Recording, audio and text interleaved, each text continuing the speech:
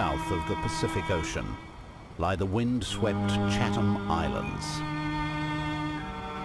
home to the world's most formidable predators, great white sharks.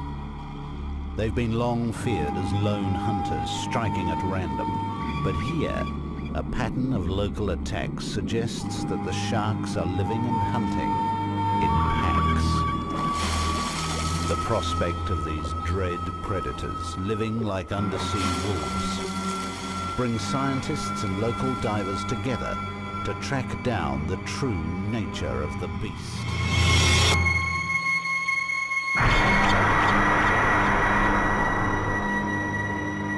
Of almost 400 known species of sharks, the great white stands out, notorious as the ultimate killing machine, a roving oceanic assassin that attacks out of nowhere. Its reputation is built on 400 million years of evolution that has honed its senses and its biology. Most fish are cold-bodied, but the white shark keeps critical areas of its body warmed. Instead of being lost to the sea, heat generated by deep muscle activity is recycled and warms incoming blood, keeping the shark's core up to 60 degrees warmer than the water. It boosts the shark's metabolism like a turbo engine to give great whites 45% more power than similar-sized fish. Warming the shark's brain increases the capacity to process information from a battery of super sensors, such as a huge taste and smell organ able to home in on prey from a mile away, and a network of hair-lined canals sensitive to the merest vibration in the water. Electrical senses that can actually track the nerve activity of prey.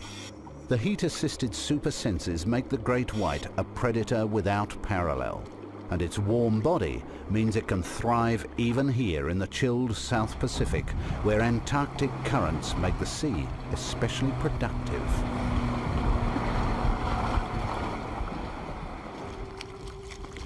In a single day, top divers here can land a harvest with a street value upwards of $40,000. Abalone is in such high demand on international markets.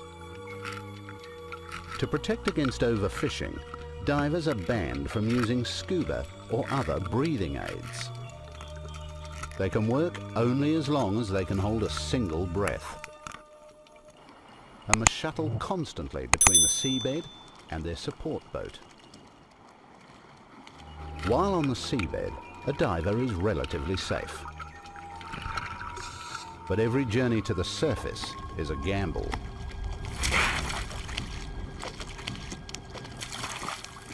White sharks typically ambush their prey from below, and a surfacing diver is a sitting duck.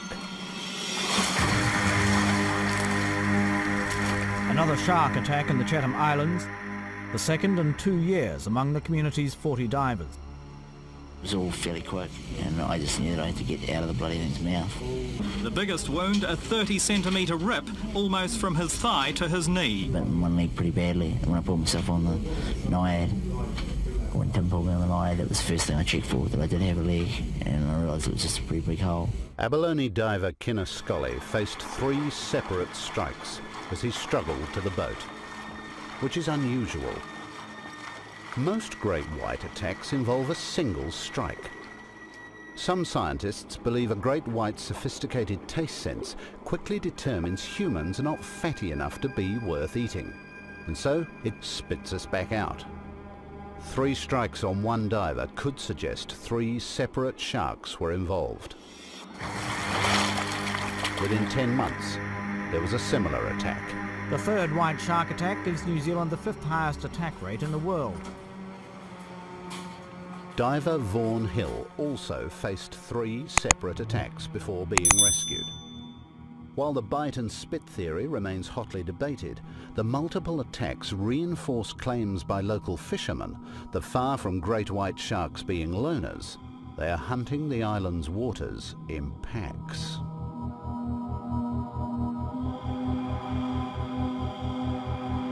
They say further evidence is provided by another pattern of terror that unfolds regularly on these remote islands.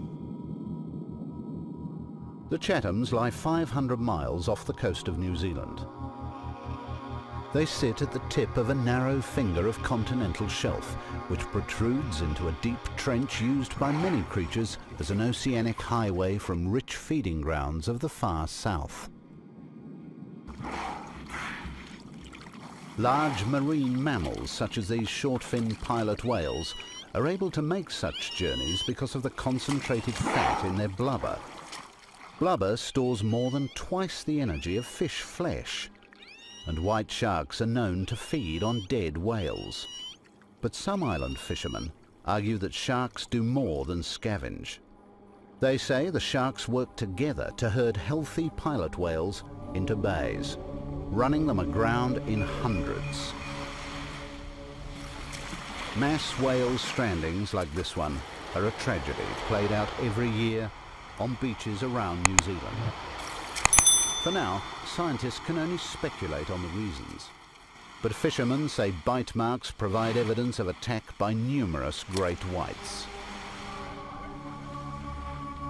The idea of white sharks deliberately working in packs to herd whales is dismissed as pure speculation by many scientists who say it suggests cooperation far beyond anything white sharks are capable of. But others concede it might be possible that a pod of whales in unfamiliar shallows could be confused and panicked by great whites gathering in hope of a feeding opportunity, thereby driving the whales ashore. But the suggestion great whites may work together like a pack of undersea wolves raises questions about the risk Chatham Islanders take in diving without protection.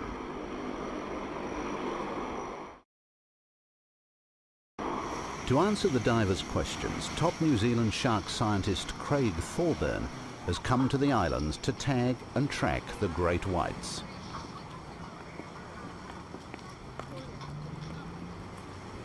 He's brought with him nearly a ton of equipment for an expedition that will take several months. Craig will seek the help of attack survivor Kinner Scully in a hunt for creatures that nearly ended his life. Just finding the sharks is going to be a major challenge. They remain among the most elusive and least known animals on the planet.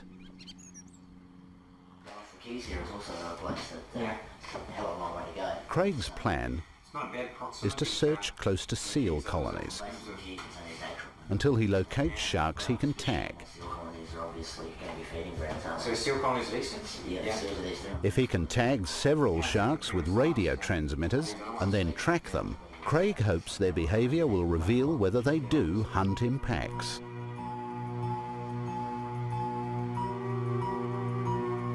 What he's proposing has never been done before and will take the team into unknown territory.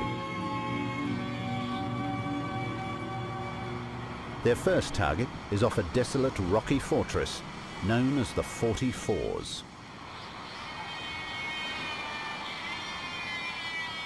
It is a staging post for legions of ocean wanderers, including one of the world's largest colonies of royal albatrosses. But the team is more interested in the island's huge colony of seals. Young seals have exceptionally high levels of blubber that may tempt adult white sharks.